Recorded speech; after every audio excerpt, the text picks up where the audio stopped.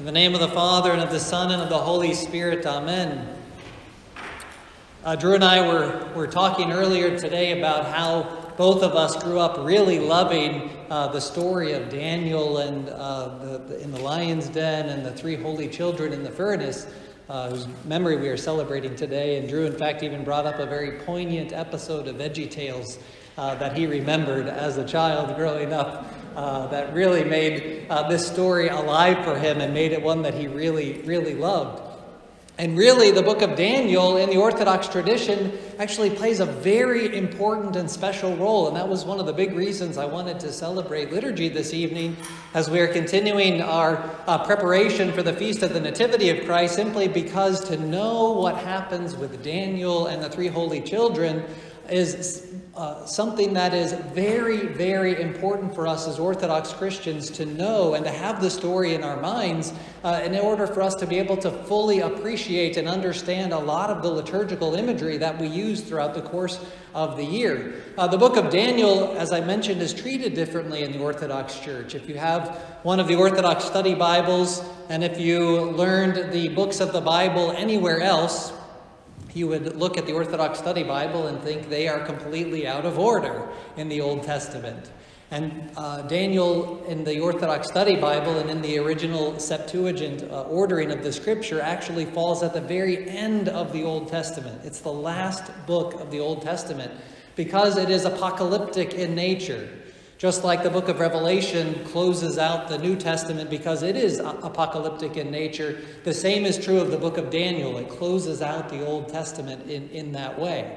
And there are even some very important additions to the book of Daniel that are not included in the scriptures, that are not based on the Septuagint version of the scripture.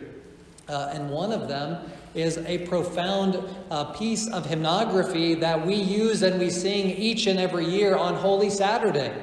The song of the three holy youths. We sing, "Bless and exalt him throughout all the ages," as we sing, the choir sings that refrain as the verses of that beautiful section of the scripture is read. So it's one that we use each and every year on Holy Saturday and should be ingrained in our minds and in our hearts.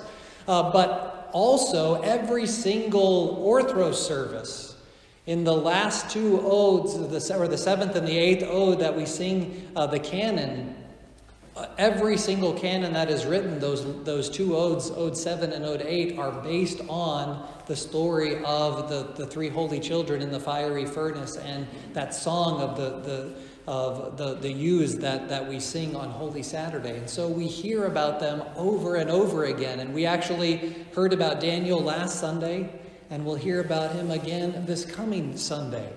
And so Daniel is used a whole bunch, and the three holy children, they are used a whole bunch in the liturgical life of the Orthodox Church. So it's important for us to know them. The Church says it's important for us to know them. Why? Because of their extreme faith. Thankfully, we have icons here in the nave. Daniel, of course, is there in the apse of the nave, and the three holy youths, Shadrach, Meshach, and Abednego, or Ananias, Azariah, and Mishael, are there in on the back wall up there in the balcony. And their faith is really the big reason why we need to remember them. They lived, or the time that they lived was the time of the Babylonian captivity. The Hebrew people had been taken over, and many of them had even been enslaved and taken back to Babylon to work in the palaces or there in Babylon. And that's what happened with Daniel and with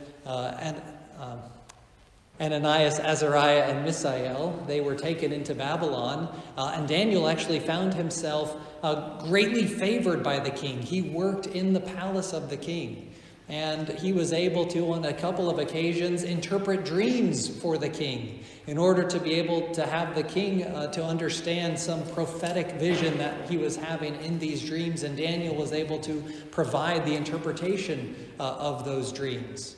But even in the midst of being highly favored, Daniel and these three holy youths did not stop worshiping the one God.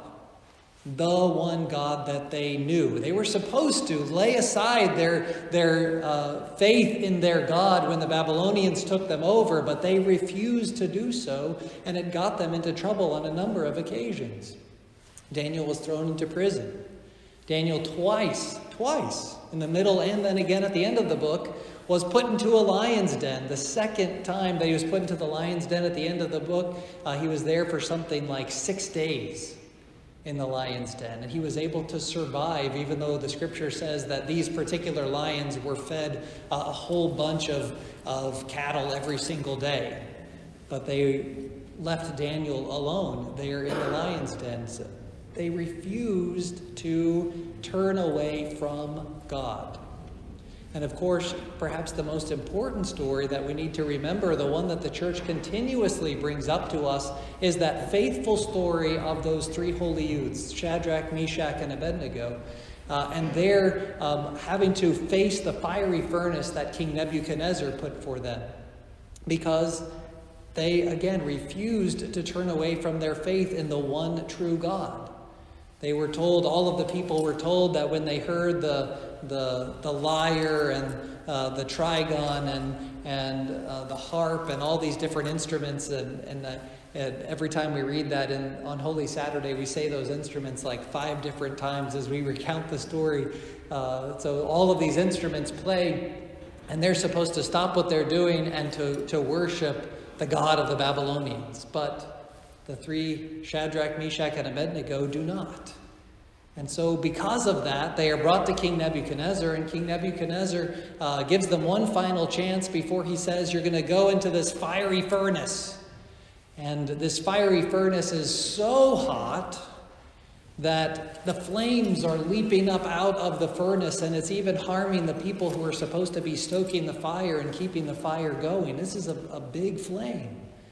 But they refuse to do it. And of course, we know how the story goes, that they're thrown in and they're saved, and we'll get there. But to me, one of the most important things that they say and do is in the book of Daniel, chapter 3, verses 17 and 18. Perhaps the 2 most important verses for us as we think about our own need for faithfulness and our own need to really follow the example of Shadrach, Meshach, and Abednego, because they're looking at the flames. They are looking at the fire that will undoubtedly kill them. And they are being given an opportunity to turn against God, and all they have to do is burn a little incense and worship this God of the Babylonians. But Shadrach, Meshach, and Abednego very faithfully say to King Nebuchadnezzar, we have no need to answer you in regard to this thing. The king had just asked them, what God will save you? And they tell him, for there is a God in the heavens whom we serve, and he is able to save us from the burning fiery furnace, and he will deliver us from your hands, O king. But if not, let it be known to you, O king, that we will not serve your gods, nor worship the golden image you set up. But if not, what faithful words these 3 young men were able to exclaim at their moment of death.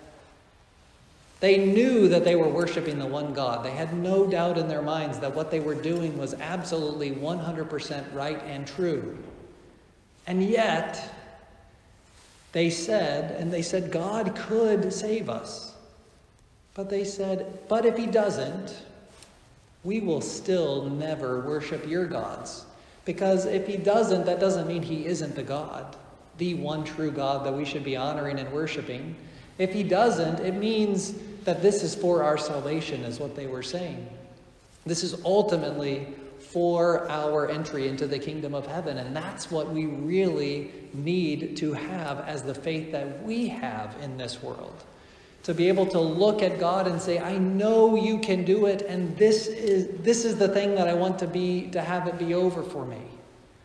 We can look at this pandemic and say, get this thing out of here. We know that you can. But then look at him and say, but if not, we will still not turn away from you. We will put our hope and our faith and our trust exactly where it belongs, and that is in you, and we will endure the fiery torment that we are going to have to endure. And then, of course, after saying those words, Shadrach, Meshach, and Abednego were thrown into the fiery furnace, and then they walked around in that fiery furnace. And then a fourth person shows up there, one like unto the Son of Man. An angel of the Lord is what the scripture says. And the fathers talk about this as being a theophany of Christ, and really shows a great example for what happens to us when we agree to faithfully walk in the flames. We don't walk alone. We walk with Christ. And it is Christ who ensures that even though there is fire going all around us, it ultimately does not serve for our destruction, but serves for us and for our salvation. And then, as we find out, even the salvation of others. Because King Nebuchadnezzar, seeing this moment, actually has a conversion experience. And he kind of goes back and forth throughout his life, but at the end of his life, he does declare that the God of Daniel, the God of Shadrach, Meshach, and Abednego, is the one true God. So that faithfulness was contagious even in that moment for them. So brothers and sisters, having the example of Daniel and the three holy children in the forefront of our minds is powerful. Their faithfulness is astounding. To be able to know the power of God and to be able to say, He can do anything. But even if He doesn't do the thing that I want Him to do for me, I will not worship another God. I will not turn my heart and my life against Him. And when I have to walk in the midst of the flames, I know that I am not walking alone, because Christ is my companion and Christ is walking with me. And that is the best example that we can have in our life. So as we are finishing up our preparation for the Feast of the Nativity and the coming of our Lord, may the great witness of faith and example of Daniel, Shadrach, Meshach, and Abednego be what is in the forefront of our minds is exactly what Christ is doing. He is saving us, and we know that He is. And if He doesn't do it in the way that we expect, He's still doing it. And as we walk in the midst of the flames, He is there present with us. And may we have the faith of Daniel and the faith of those three holy children as we walk in the midst of the flames each and every day. And may we never turn our hearts away from the one thing needful, the kingdom of heaven and unity with our Lord and Savior Jesus Christ. Glory to the Father and the Son and the Holy Spirit. Amen.